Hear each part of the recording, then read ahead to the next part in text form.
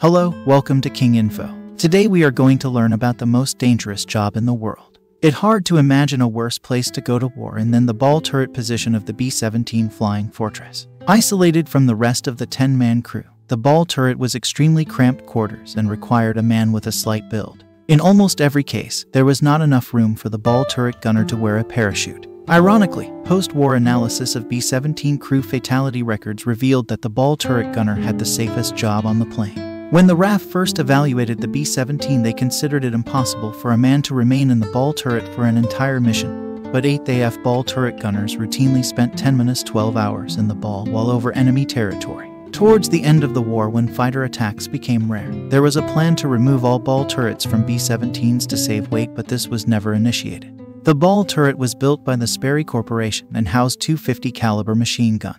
The associated ammunition fed down from boxes mounted on either side of the hoist. Located in the bottom of the fuselage just aft of the radio compartment, the ball turret was electrically powered. Unlike the ball turret installation on the B-24, the B-17 ball turret could not be retracted into the fuselage, although it could be rotated manually using a hand crank to allow entry and exit without power. The whole unit was suspended on a gimbal with the central tube of the structure attached to the ceiling of the fuselage. For elevation, the ball hinged on the frame on each side of the guns, while the yoke of the gimbal pivoted, giving the turret free movement in azimuth. On the backside was an entry hatch which also contained armor plate to protect the gunner from aircraft fire. Inside the ball was a small radio, a K4 type computing gun sight, a breathing oxygen regulator, interior lighting, a first aid kit, and the gun turret controls. The temperature in the tail section when the side ports were open was quite frigid at high altitudes, especially in the wintertime.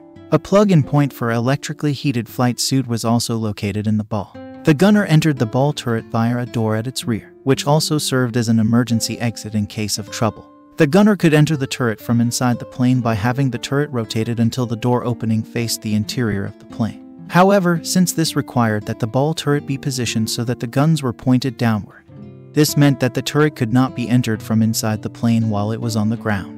It was possible for the gunner to enter the turret from outside the plane while it was on the ground by having it rotated so that its door faced outside the plane. However, once he did this, he would have to stay inside the turret during the takeoff.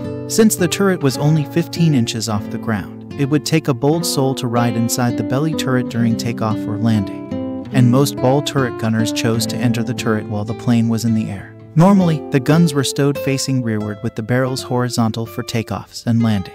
Once inside the ball, the gunner sat all curled up in the fetal position, swiveling the entire turret as he aimed the two guns. The turret had a full 360 degrees of motion horizontally and 90 degrees of motion vertically. The gunner could be in any attitude from laying on his back to standing on his feet. The gunner sat between the guns with his feet in stirrups positioned on either side of the 13-diameter window in front. An optical gun sight hung in front of his face, his knees up around his ears, and his flight suit his only padding. A pedal under the gunner's left foot adjusted a reticle on the gun sight glass. When the target was framed therein, the gunner knew the range was correct. Two post handles, pointing rearward above the sight, worked valves in the self-contained electro-hydraulic system to control the movement of the ball.